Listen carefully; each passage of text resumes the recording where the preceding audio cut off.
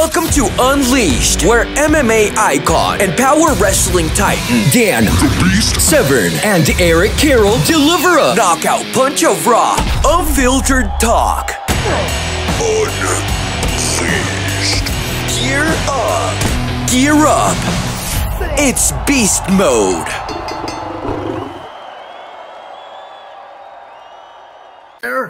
It sure has, and I'm almost mad at you. Your hair's whiter than mine. Well, at least we still have some hair left, my friend. Let's put it that way. That's a good point as well, yes. Now, on a funny note, though, all during my professional wrestling career, all during my entire fight career, my hair was colored. My mustache was colored because I knew, well, again, from a competitor standpoint, I don't want to look old and feeble walking into a cage. Right. So it's kind of, if I kept it dark and dastardly, I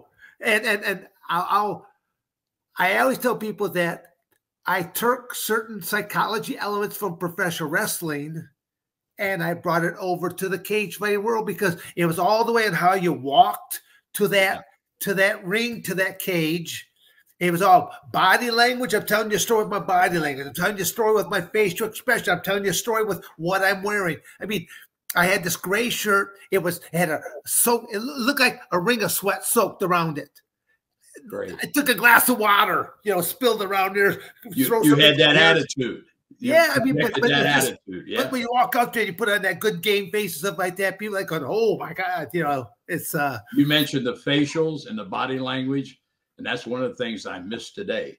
These kids, it's about big spots, Well, it's not just one spot. I mean, I hate to even be on a show anymore because it's like going, I always told whoever I was working with that night, if I actually climb up onto the second rope, attack me now because I don't want to I don't want to start screaming and crying like a little boy then when I get to the top because I don't know what I'm going to do if I climb to the top.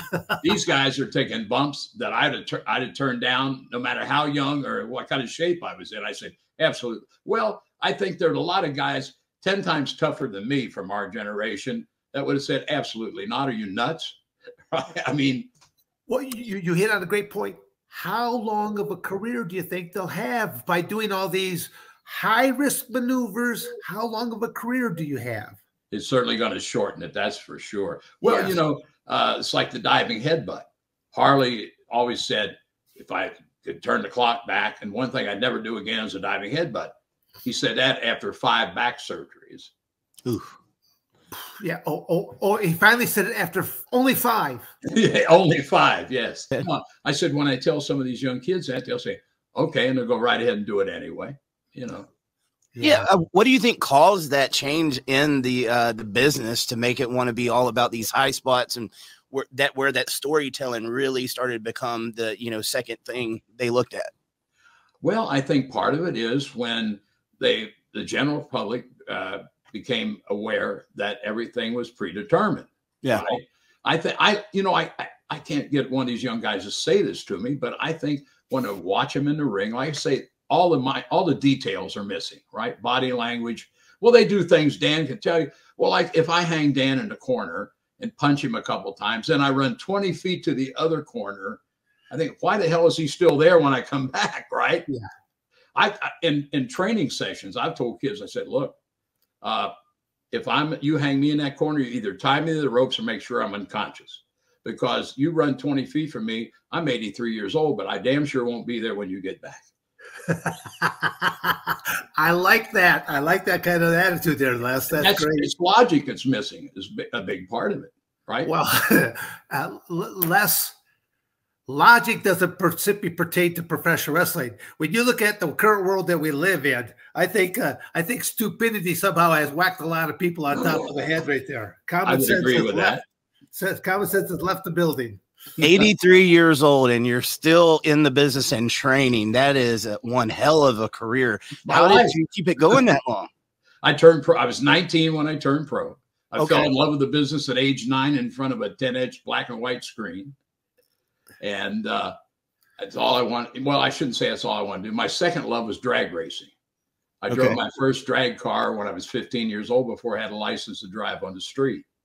So really, after I'd started wrestling, the first couple of years after I left Boston is where I trained and moved back to Cincinnati, I would be sure to be in Cincinnati for the racing season.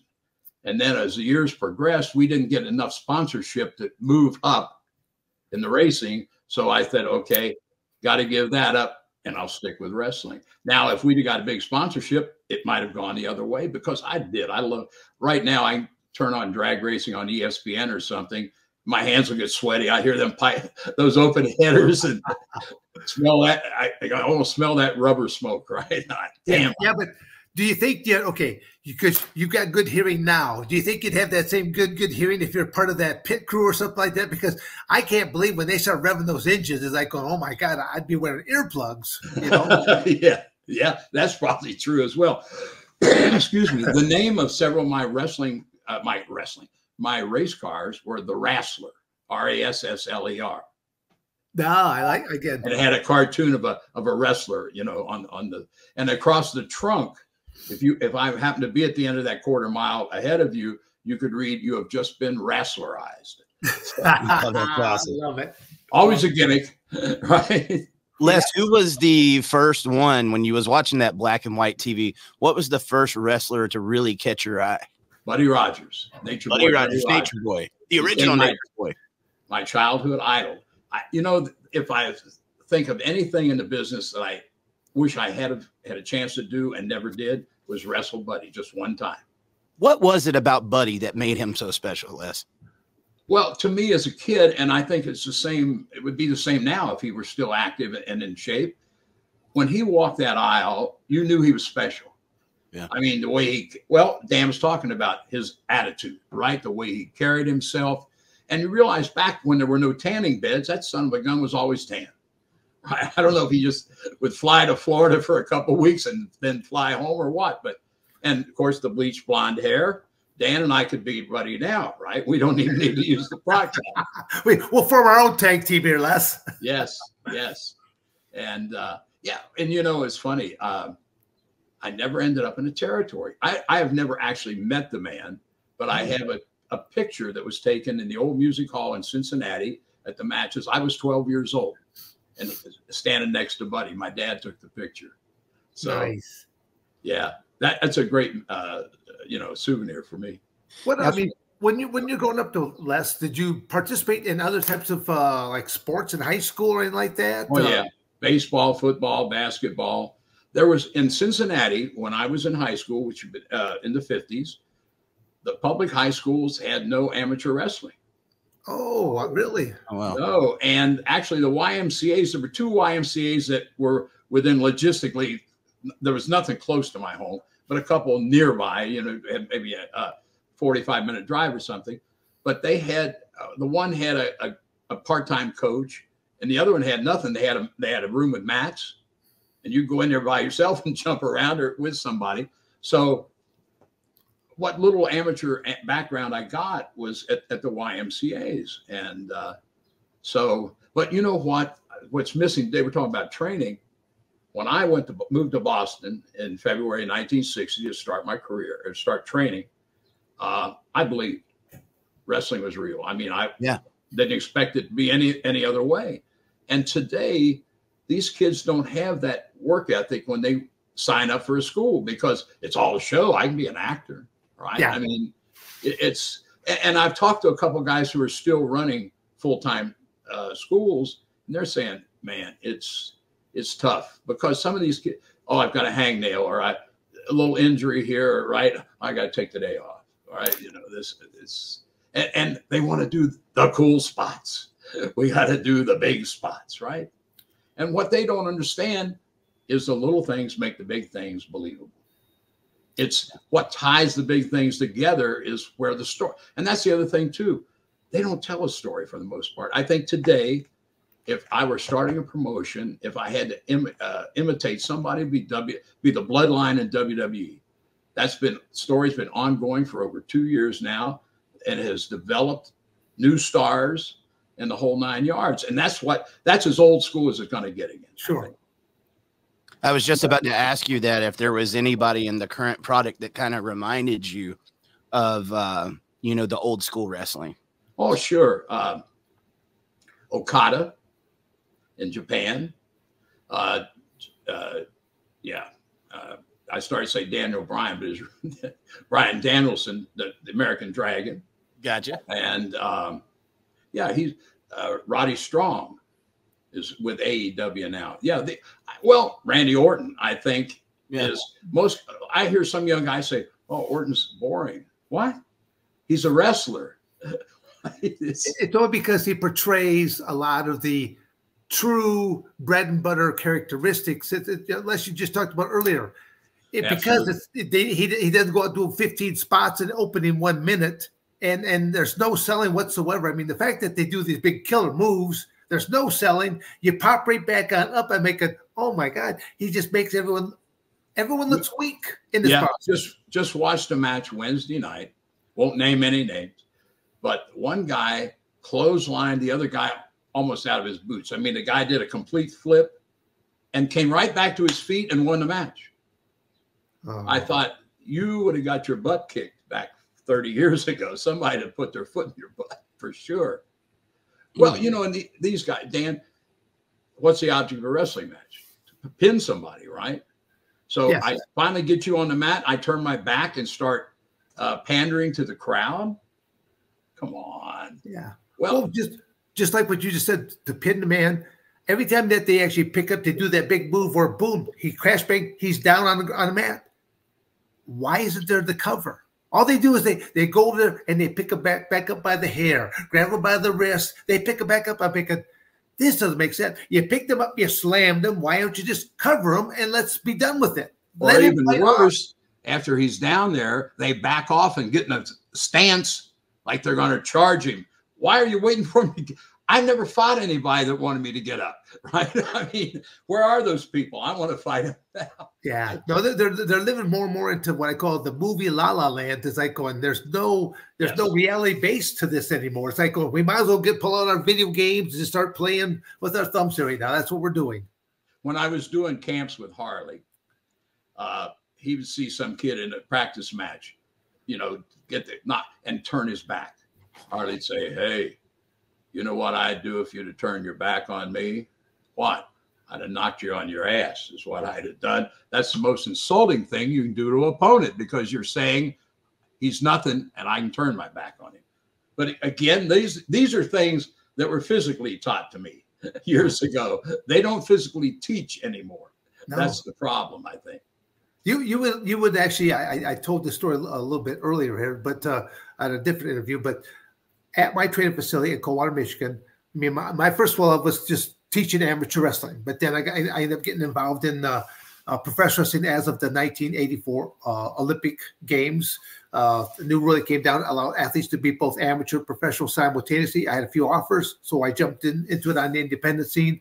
And but I started realizing, because I love coaching amateur wrestling. I knew how to put together lesson plans and stuff like that. I went to a couple of different professional wrestling places and I'm thinking, man, there is no organization to this. I'm thinking I could put together lesson plans and would make sense. So actually at my training facility, I actually had wrestling mats and the ring. I had a ring there as well, right. But you started out on the mats and you had to learn. There's a whole list of, these are some basic type of ways of starting to move around on the mats, how to tie up, how to do go behinds, how to take a person off their feet, take them down to the ground. And when you get up, always turning to your right so that your feet properly to your opponent, just the basic fundamentals. Right. And then as they felt comfortable, because I didn't put no pressure, going, as you felt comfortable, you and one of the other trainees put together a match.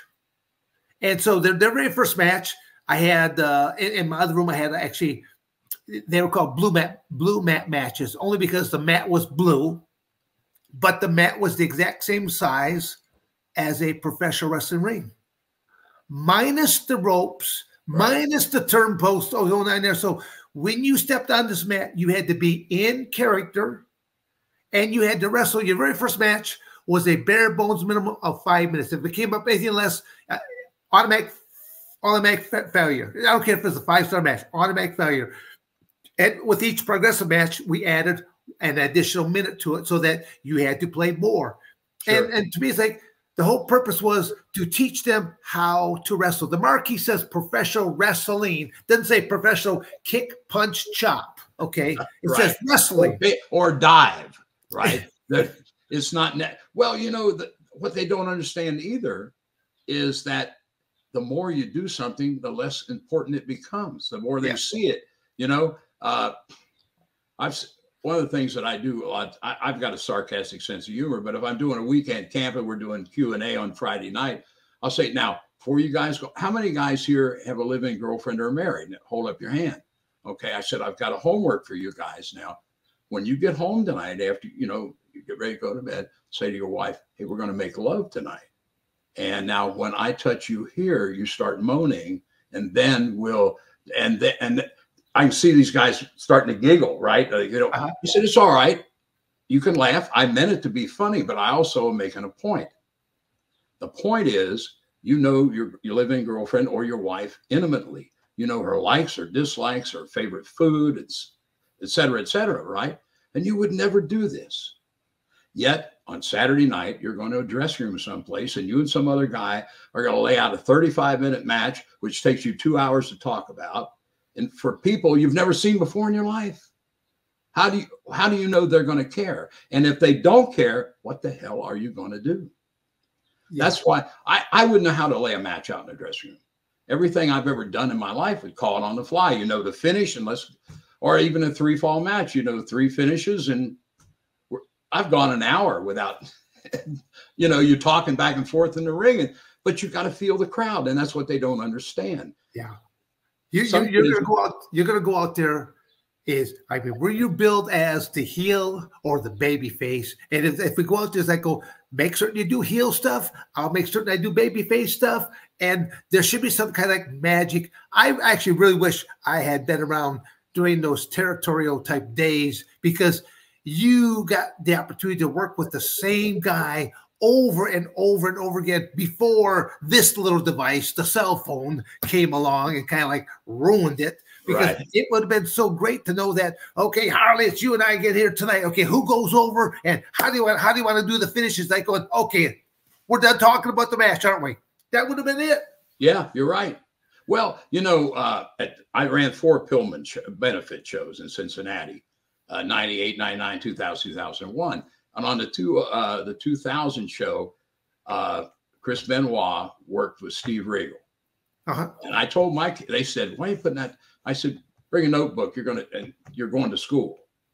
That match was, it's out there on YouTube someplace. You get a chance to see it. It was, you could feel it building. And we had like 2,300 people in the building. And I was squatting in front of the sound booth way back from the ring. By the time they got ready to go in their finish, I was down by the ring. I wanted to be in this match. The guys, the dressing room was in the basement. The guys could hear the crowd starting to build, and they realized this.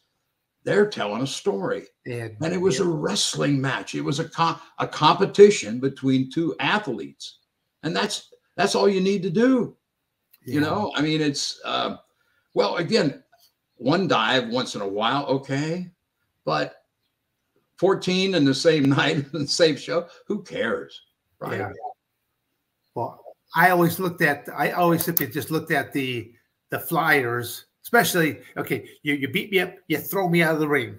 Yeah. I'm out there, I wobble, I sell a little bit, I wobble around, and I start turning towards the apron. The whole time you've been climbing up to the top turnbuckle, and you're about to do a little swanton or whatever it is you're going to do, and I have got to be there to save your bacon here in the process. Because if I don't do my job, where I take that full impact to my chest, fall backwards, and hopefully bring you down to that ground safely, otherwise you splat, and that's the end of your career.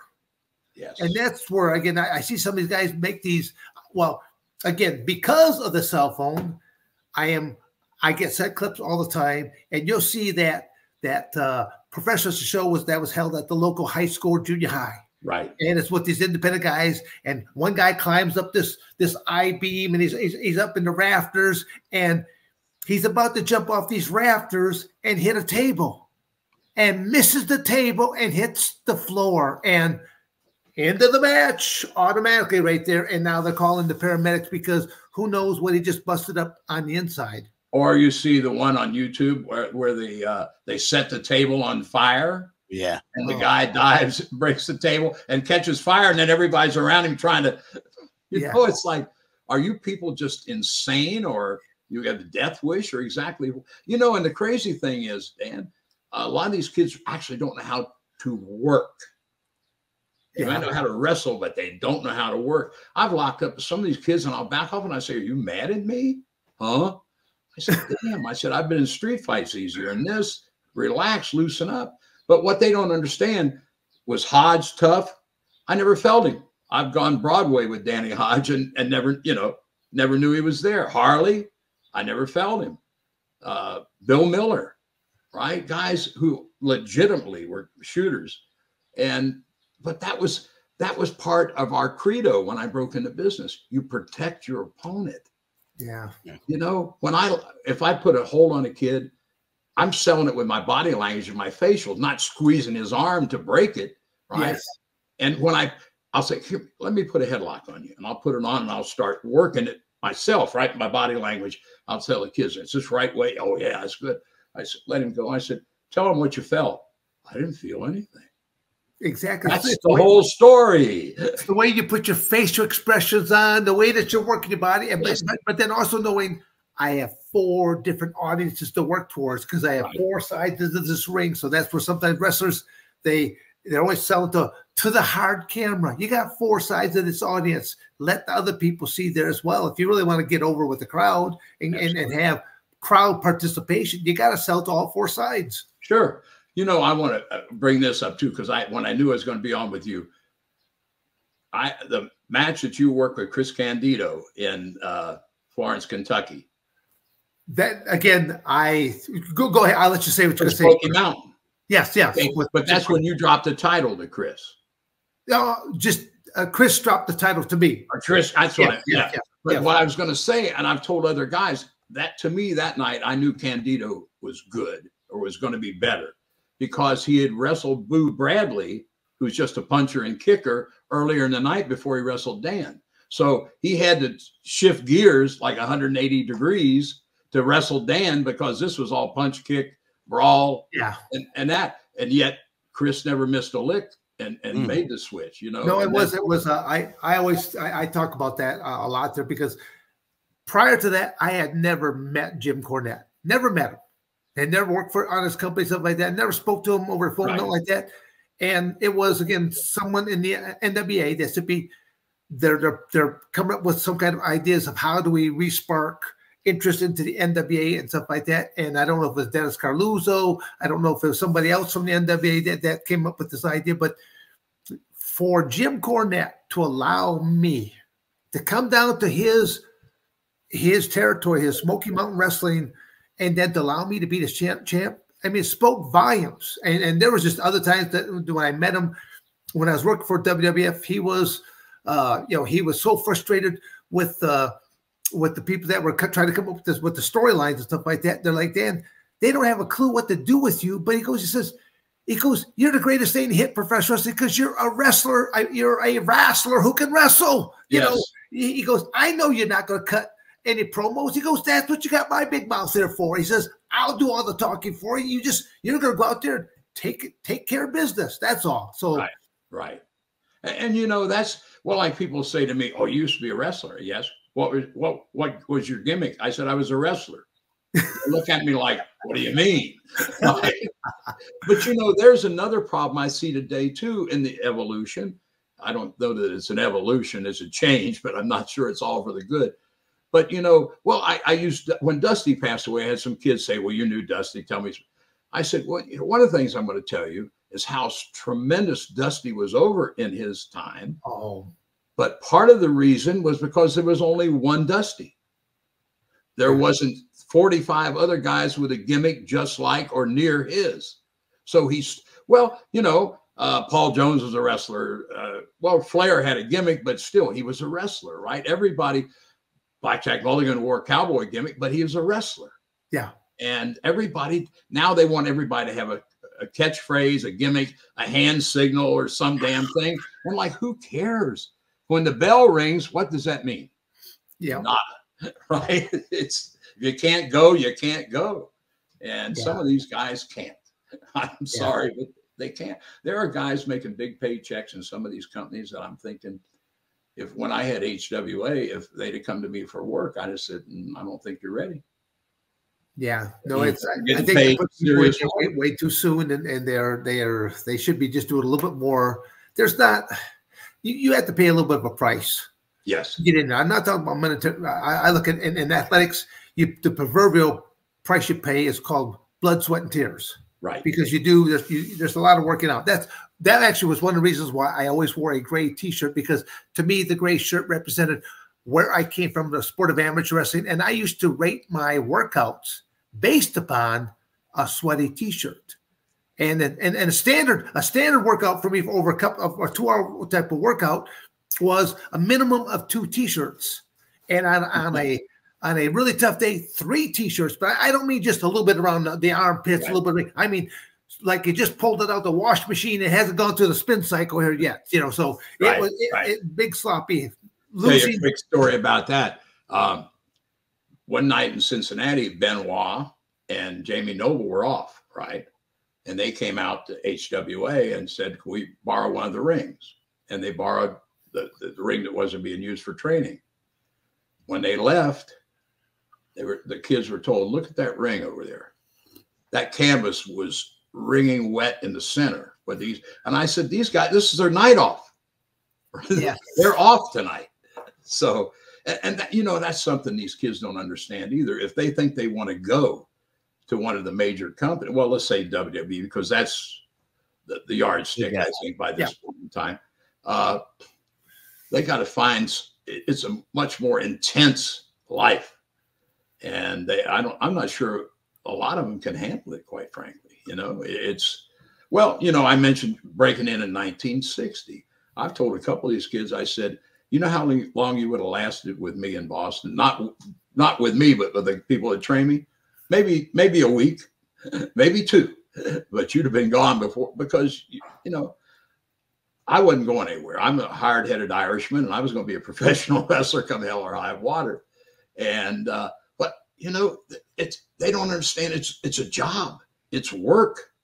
Yeah. Your body is your tool, and you got to take care of it. Do you think a lot of that is from lack of experience? Or, I mean, it seems like the downfall of the territories really had a lot to do with this as well, because they don't get to travel around and learn the different things like they used to. Yeah. Well, when I've said that too, last year in Waterloo at the Hall of Fame induction, I said, how could I have not done something right? I wrestled some of the greatest in this business of all time. I sat with the commentators who were the Hall of Fame commentators. I had tag team partners that were, and the guys I worked in the ring against, the heels, my God, half of them are in the Hall of Fame. If I hadn't learned something, I'd have been the biggest idiot in the world, is all I can say. I mean, and that's these kids, they want to work with somebody they know and they've been with 17,000 times. But I had a couple kids that are, well, the one is, I think he's in one of the companies now. I'm not sure if it's TNA or what, but anyway, these kids are out of Dayton, Ohio, and somebody brought them down and said, "I want you to take a look at them." They were brothers. So they were out in the ring when I came out of the office, and I said, they said, "What do you want to see?" I said, "How about some chain wrestling?" They looked at me like, "Whatever you do, do it." Okay. So I watched for about 4 or 5 minutes.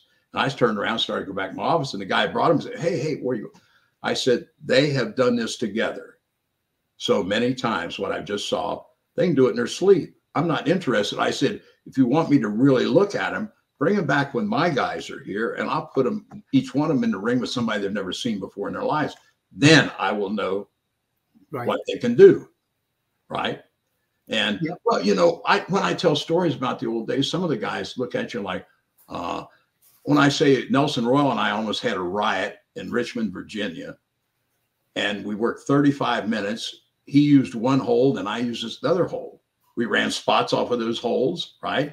And it was like the veteran and the younger guy, but he worked a headlock for his half of the match. And then when I finally picked up the rhythm and took over, I was working the arm.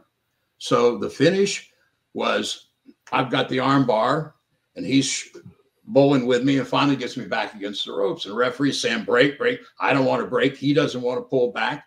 The referee ducks down and comes between us. And as he's ducking through, Nelson steps back, one shot. I pitch forward. The referee turns around. Nelly rolls me over, hooks a leg. We almost had a riot. One punch in 35 minutes. But it's not what you do, it's when you do how you do it, and then when you do it. Yes, yes. Wow, that was great. That was great. Les, I'm curious. You talked a good bit about Harley tonight. What kind of person was Harley racing? How tough was he in real life? He was real tough in real life, but he was a teddy bear.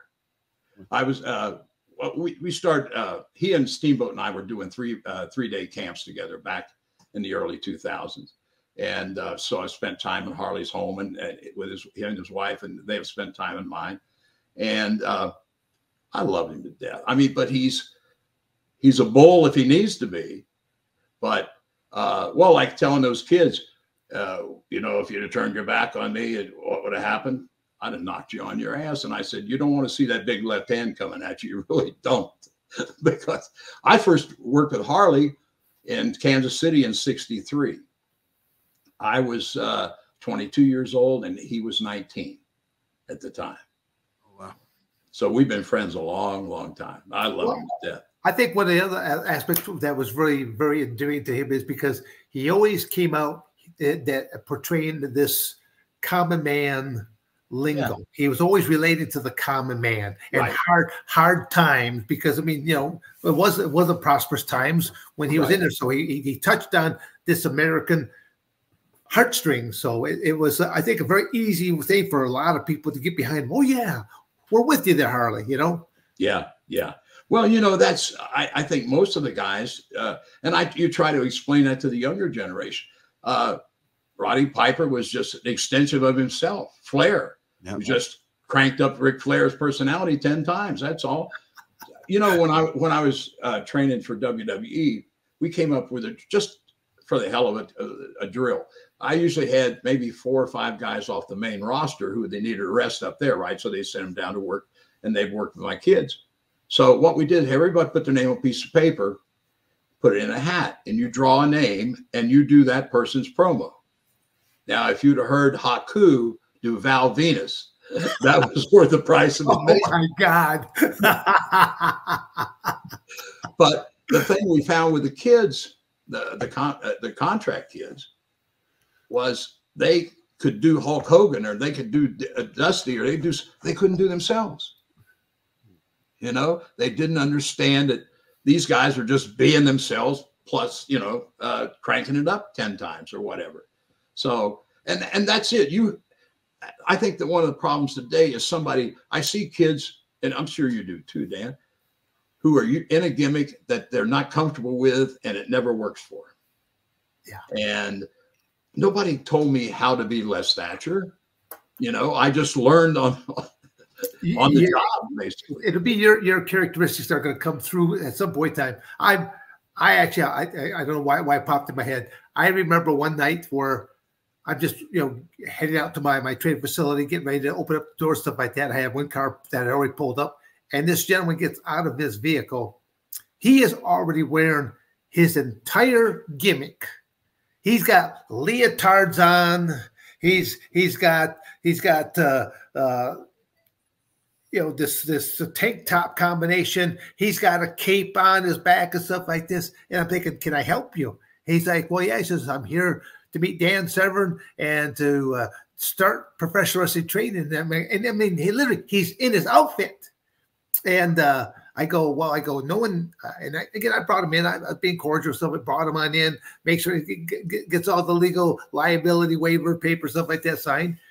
And then, you know, the rest of the class comes on in.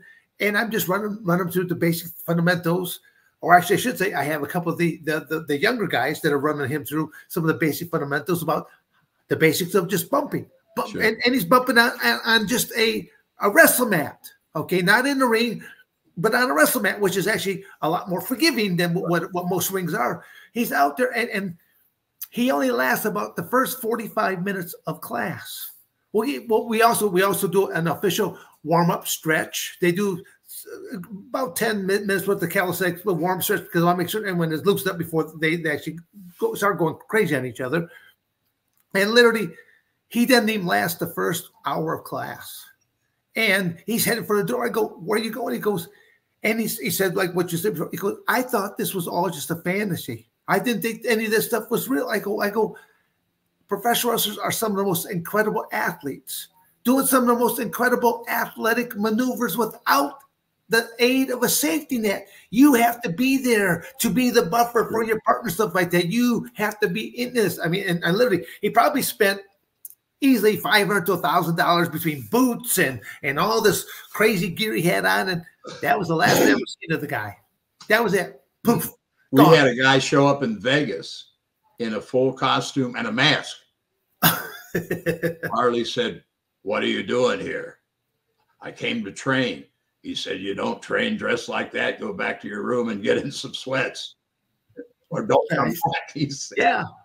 Well, you know, that's the thing too. I think when I went to Boston at age 19 to start training, I believed it was a shoot, right? I mean, you see little things, but they made me believe it. I mean, the guys in the ring, right?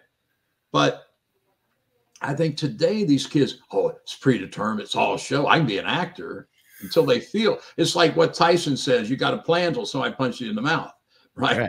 They got to plan until they start taking bumps. Whoa, that hurt. Yeah. What happened there? Yeah, it's go ahead.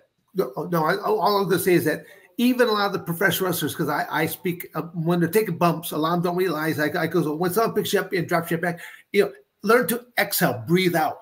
You know, so that if you try to hold it, it's going to knock the air out of you, and now it's going to be a lot more hurt. So I try to explain it. It's the same way of martial arts break falling, but a lot of professionals have never been taught it quite that same. Each time you make impact, try to follow them down, but you want to make impact like a slap with the arm, slap with the leg. I said it will help to dissipate all the force and stuff like that. I was just telling a kid that the other day. I said, this is not for exhibition. This is to help dispense the fall.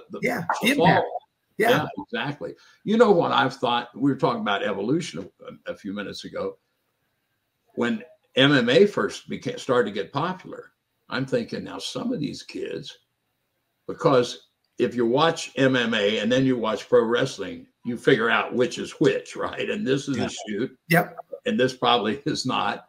But I said, would it make some sense to pick up some MMA moves, right, in a working manner, but to make it look, you know, but something that make it a little more legitimate? Yep. Roderick Strong, you ever met him? No. Okay, he's with AEW now, but he was with Ring of Honor for several years. He's a good little wrestler. And, I'm thinking of this other kid. They use some you know, like some of the kicks and stuff. Well, Bryan Danielson does as well. But to me, again, I watch some of the stuff and I think, why am I watching this? Because I do a podcast. That's why I'm watching. It's like I've got to talk about it. But I don't always say nice things because but you're being honest there. I mean, that's what they don't want that either. Right. Flair said the wrong podcast if they think they're. I'm not here to kiss anyone's hind end here in the process. I'm like, I'd rather just hurt your feelings with the truth, and we either move forward or we say adios to each other at that point in time. But it's I always tell people I sleep well at night. You know, in the process. When I got criticized as a young guy, when they said you need to do this, I took it as a challenge. If they said you're not doing this well, by God, I'm going to learn to do it well. You know, I'm trying to improve because I want to move up. And some of these guys, they're not interested in how it looks. They're having fun. I said, look, those people are paying money for you to entertain them, not to entertain yourself. Right. Mm-hmm. And some of these guys are, oh, that's such a cool move. I think I'll do it 15 times. Right. Yeah. And did we do anything back in the day that wasn't really logical? Yes, but we only did it once and got the hell away from it. Yeah. These guys will do it 15 times in a row, and a blind man could almost figure out what they're doing if they walk close enough. But you said first at the very beginning of the conversation, they're not listening to the crowd. Right. Yeah, it's going. They're so fixated on completing the match that they had in the locker room that they're not reading that crowd. You got to learn to change on up with things. Yeah, you're right. You're absolutely right. And that's how you build a match. Well, you and I could have a match, say in Knoxville tonight, and tear the roof off the place. Go to Nashville tomorrow night, the same match, and the people sit on their hands. We better be able to change what we're doing and go in another direction. And that was a great thing. You mentioned territories. Going to it every time you change territories, it was like going to another college. Yeah. Right. Different wrestlers, different style, but they were all. And I think too that today the kids will say, "Oh, you old guys are just bitter because you can't do right." Okay. What was the last riot you were in? If you had to drag a heel out from under a pile of fans, you know, these kids will never have to worry about having a riot. That's for damn sure. I think one of the most comical things I saw that almost erupted into a riot. I was down to a Southern territory and they were having a lumberjack match. But this was a very unique thing. They actually did fan participation. Oh, so they actually that was a hardcore match. I bet. Oh my God! But these two wrestlers, they were dressed in like sweatsuits because they knew they were going to. And each of these the people on there. I mean, it was vicious because they knew they were going to go out at different times into over the rings, through the ropes, whatever. And them people that paid the extra money to be the lumberjack, they were beating a tar out of these wrestlers. I'm making, oh my God, this is worse than any shoot I've ever been in. Right. Yes. I went to one once down in Carrollton, Georgia, where they allowed the audience members to get belts and hit the wrestlers. I was like, I've never seen anything like this. Or I'm trying to think of the company in Lexington, Ian Rotten's ICW in Louisville. Yeah. Right. They had fans bring the weapons. Yeah. What? They brought old VCRs and just all sorts of craziness. Right. They, when Eddie Gilbert passed away, Ian did a benefit show. And so his dad and his brother were there, but Terry and Dory Funk were there as well. Right. And there's a match going on in the ring and Dory's standing next to me. And he looks down and he sees these sheets of plywood with the neon tubes, right, in them. He said, "What's that for?" I said, "Later, the kids are going to go through those." "Oh, no, seriously, what are they for?" I said, "Dory, that is what they are for. They're going to body slam guys on that." Right? Oh my God, he said. Yeah, I've witnessed a few of those shows where thumbtacks. How do they go? Ladders, chairs, and tables, ladders, and chairs. Oh my, yes. I mean, like going, I'm not going to climb up on top of the ladder. First off, I have a fear of height, so it's like going, that ain't happening for me. In process. I do too. I've done some missile drop kicks off the top rope, but sparingly. Yes, sparingly. You needed to. Well, you didn't really need to see it. This kid Darby Allin, who's with AEW. Yeah, I'm familiar with him. Not a big kid. He's okay. And their big show, he dove off, I think it was a 12-foot ladder. It was up in the ring, out onto a sheet of glass. I saw that, yeah. That was laying across folding chairs. Thank God he went down on his back. But he had glass stuck in his back. He was cut. I thought, Why? Insane or what? I don't, but how do you follow that? And I mean, why do you know? And I don't think they understand that either. Is the more goofy it gets, the more goofy you're going to have to get, because at some point, well, you remember when tables were a big deal. Right now, they're just part of the show. Yeah. Right, like a snap mirror. I've been in a main event before, and the semi-main event goes out there, and they're doing just all the stuff you just described. They got chairs, they got thumbtacks, they got fluorescent, those 3 foot long fluorescent bulbs. They smashed it over top of each other. And I go right up to who I'm wrestling that night. And I go, change your plans. We're not leaving our feet because there's going to be thumbtacks, there's going to be glass. I'm not going to be getting cut up for nothing. I don't care what the payday is right now. I said, we'll be in the ring for just a little bit. I said, one way or the other, we're going to go out of this ring. We'll work around the ring. We'll come back in the ring just enough to go out of the ring again. I go, I'm not going to take a single bump in this ring because I'm not going to get cut up. The one thing that I liked that the fact that state athletic commissions got after the professors. I don't the money thing and stuff like that, or that they fell underneath the auspice of professional. Well, let's see, of the state athletic commissions. Only to the fact that they should have had physicals, yes, and blood tests. That's all I cared about. The knowing that these athletes are at least are healthy and they've had their blood tests, so we know that they're physically capable to do it, and they're HIV, Hep B, Hep C clean.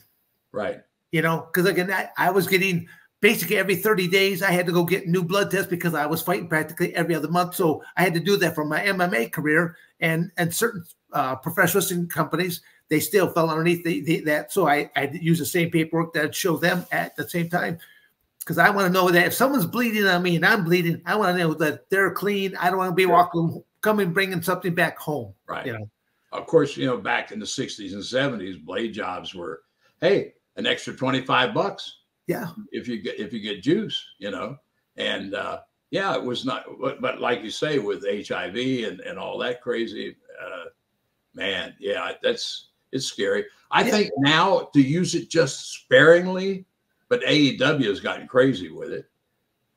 WWE doesn't use it all because they're looking at a corporate image. I know what that's about. Yeah. But I think, well, you know, when you have I had to laugh for a moment there. I go, are they really looking at a corporate image? Well, yeah. Well, we'll let that go. Not what you're seeing in the headlines in the newspapers. No, they're not. They're working on a lot of other finishes and that's a different type of wrestling here right now. But we'll let that all go. Big money finishes, I think, too, like lawsuit finishes, right? Yes, sir. Yeah.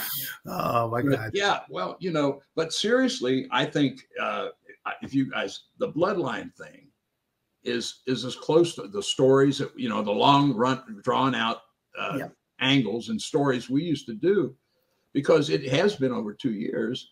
And in that, Roman it's a lot of, with him, it's a lot of his facials, right?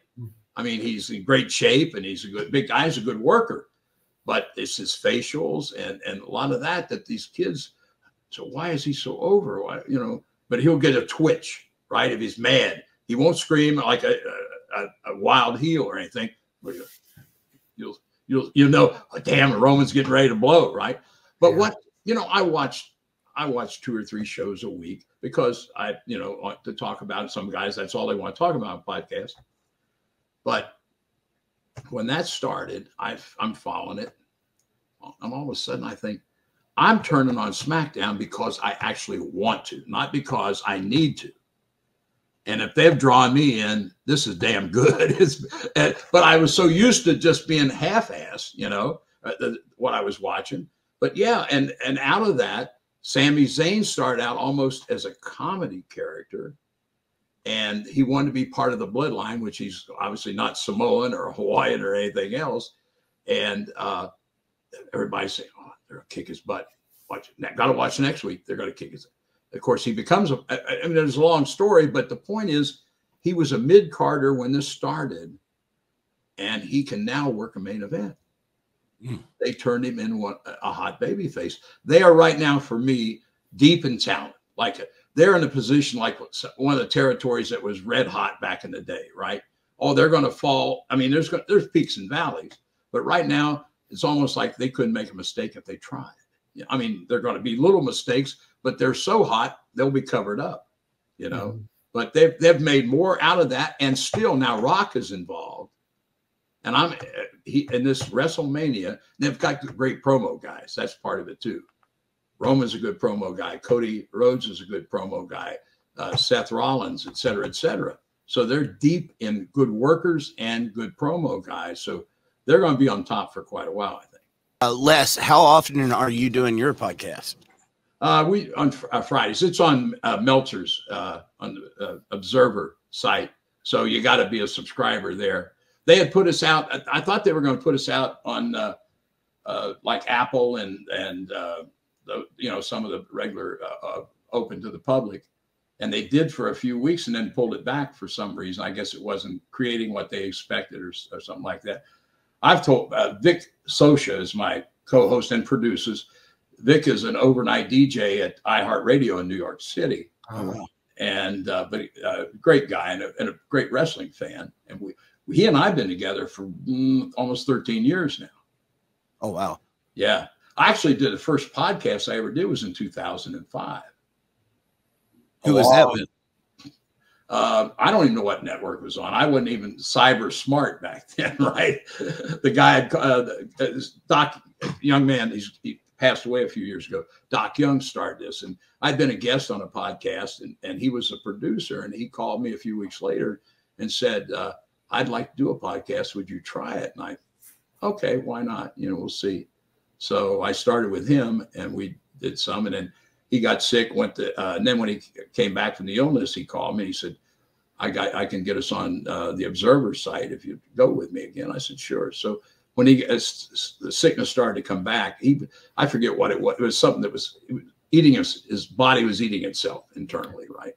Yeah. And so when his voice was about to fail, he contacted Vic, and so Vic came on, and we just kept it going from there. We still call it Doc Young's Wrestling Weekly, you know, after Doc, but yeah, I'd like to go public with it, you know, and do something. I think be a lot of fun.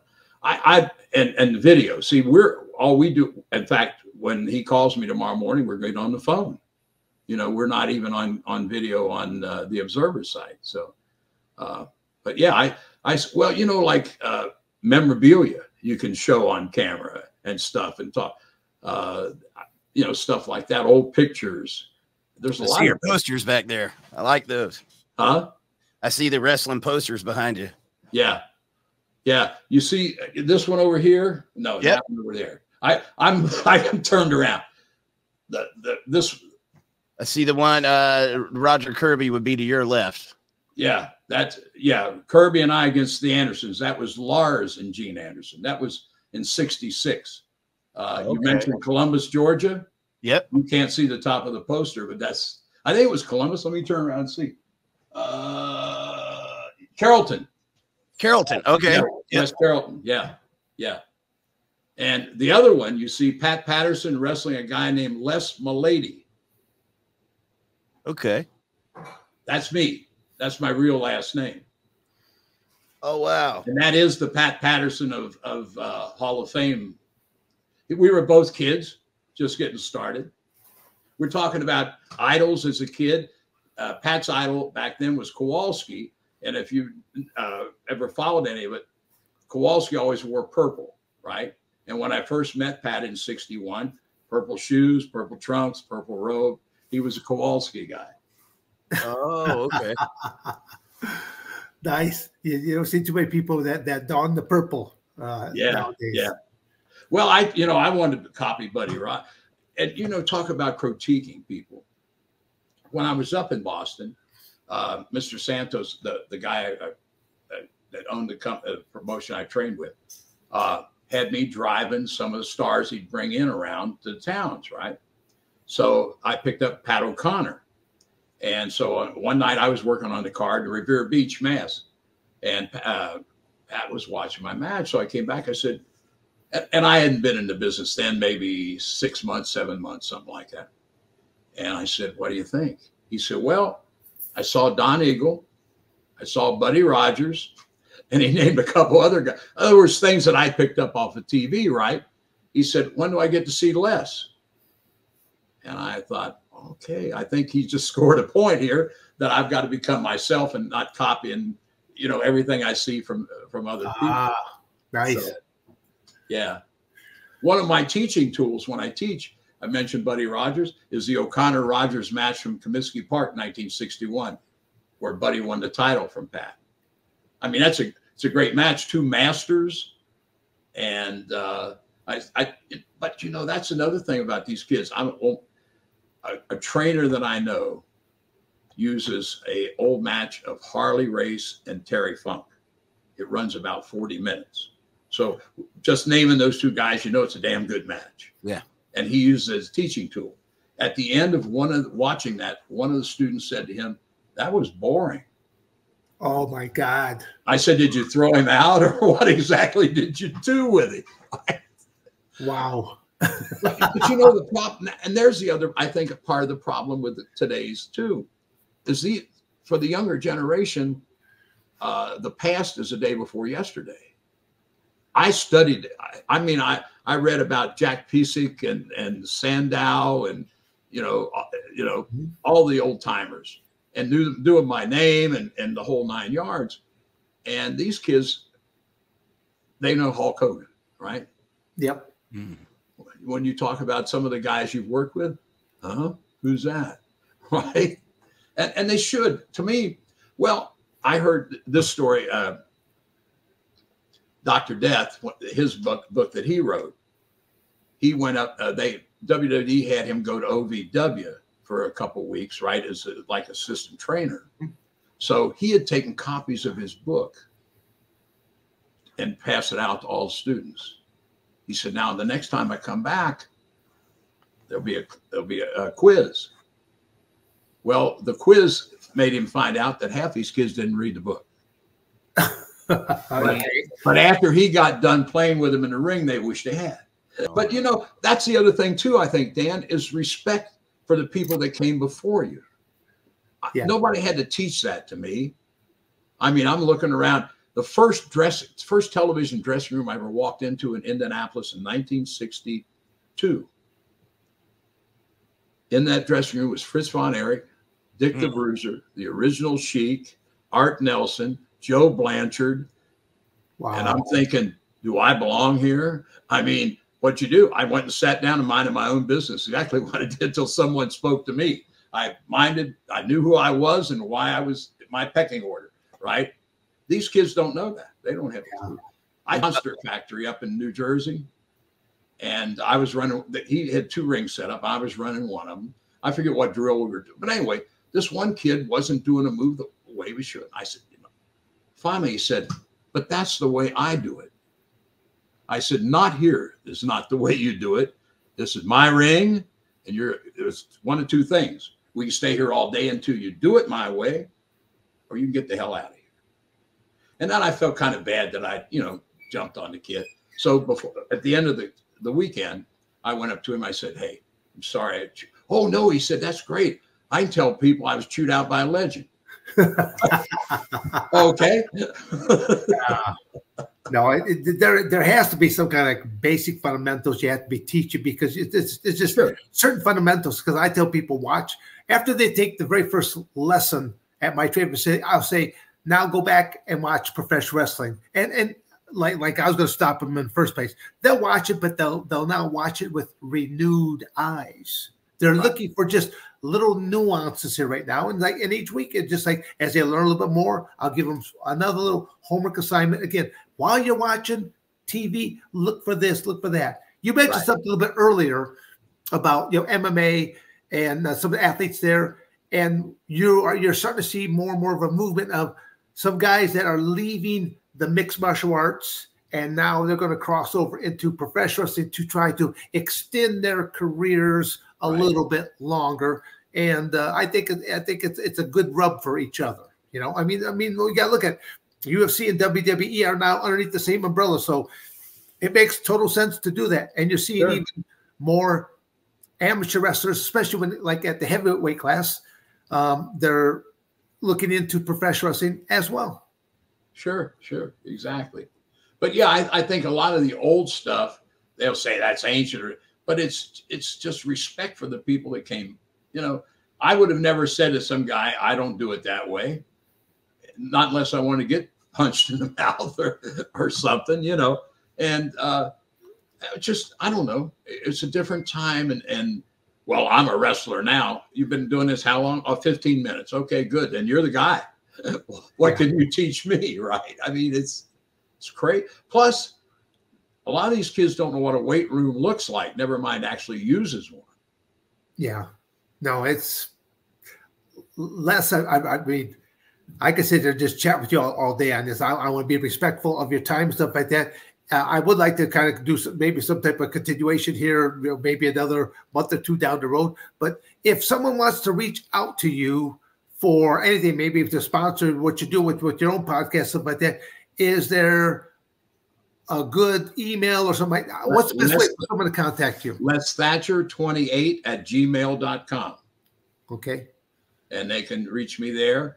Now, we're doing a 3-day camp in Kingsport, Tennessee, the last Friday, Saturday, and Sunday of April. It's called Wrestling for the Kingdom, and it's a Christian-based organization. And nice. I think it's going to be a lot of fun. You know George South? I know the name. I can't pull a face out. Well, he actually is a minister, but he's an old salt wrestler as well, right? And he's trained a lot of guys. He's based in Charlotte. He trained Tessa Blanchard, and a lot of Flair's kids started with him, and that sort of thing.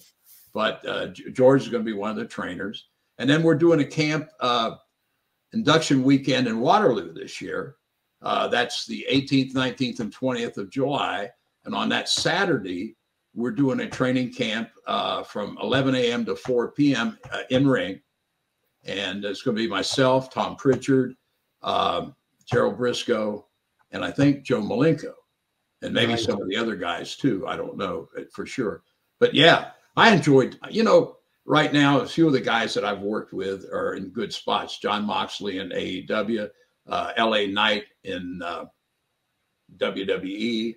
But a lot of these, to me, I enjoy watching the guys grow that really put their hearts and souls into it, and well, like LA Knight has just got red hot this time up, but I said he's an overnight success, but it took him 15 years to be an overnight success, right?